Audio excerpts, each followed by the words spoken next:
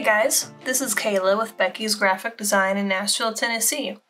If you've already watched some of our videos, go ahead and like and subscribe. Leave a comment below. It helps us out, boosts our analytics, gets us a little extra cash on the side to help us keep making these videos.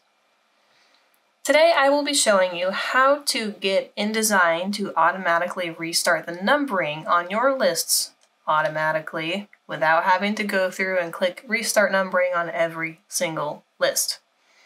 So just to illustrate what's going on, here's probably what you have to do every time you have numbered lists in your text. So as we can see, I have my regular body copy, then I have my top numbered list, then I have a Roman numeral list that goes underneath, and looking here we can see that this list goes 1, 2, 3, and then it starts doing a Roman numeral 4, 5, 6, hops on up to 7, 8, 9, and then 10 by the X here.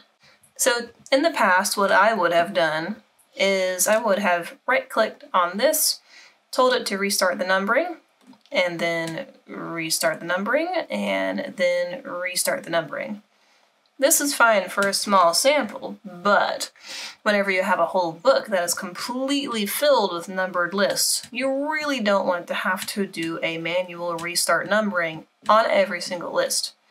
The other problem arises whenever you do a clear overrides. So watch this. If I highlight my text and I clear all the overrides, the lists go back to their default formatting. Now they are all a continuous list again. So let's go ahead and go play with our paragraph styles. I only have 3 styles right now in this this document. I have my body, my numbered list, and then the numbered list as a Roman numeral list. Let's go ahead and look at our styles for the numbered list.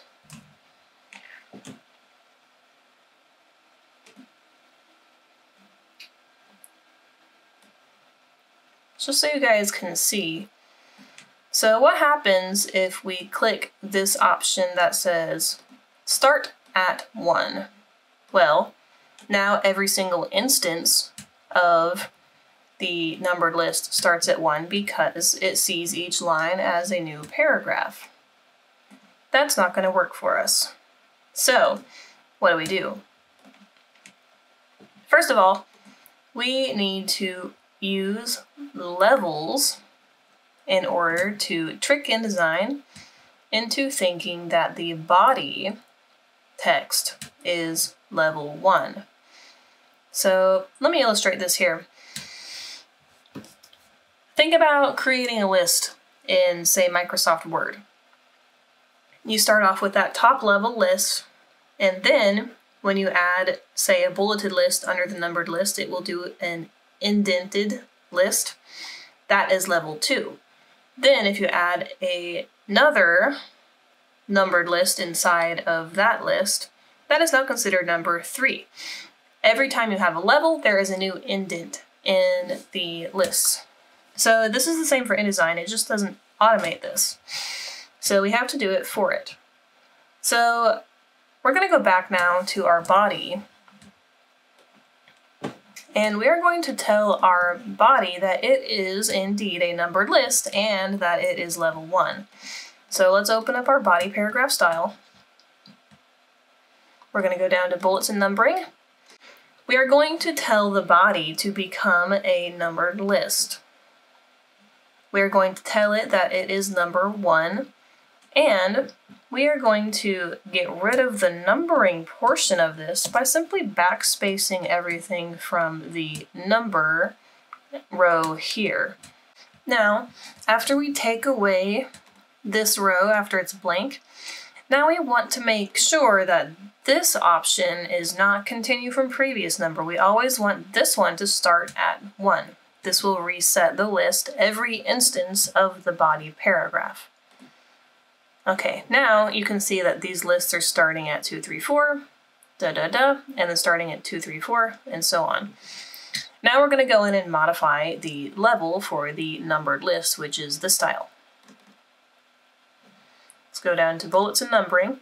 Now, we want the level of this list to be numbered 2. This is the second level in the hierarchy.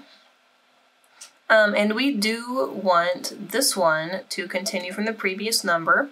We don't want it to always say 1, 1, 1, 1, 1 at the beginning of every paragraph style.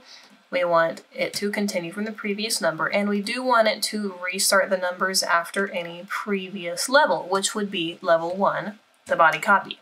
All right, let's click OK. There we go. Now we can see that the numbered list is starting at 1 every time it comes across an instance of the body copy. Now we need to do the same thing for the Roman list. We're going to go over to bulletin numbering, and this one is going to be level 3, the third lowest from the top. And same thing, this one is going to continue from the previous number and restart the numbering after it encounters any previous level, whether that be the body or the numbered list. Now I click OK, and there we go. Now we can see these lists restarting every time they encounter an instance of the prior level. Okay guys, I hope you found this helpful. Go ahead and leave a comment below if you liked the video, if it helped you out, and I will see you in the next one. Bye bye.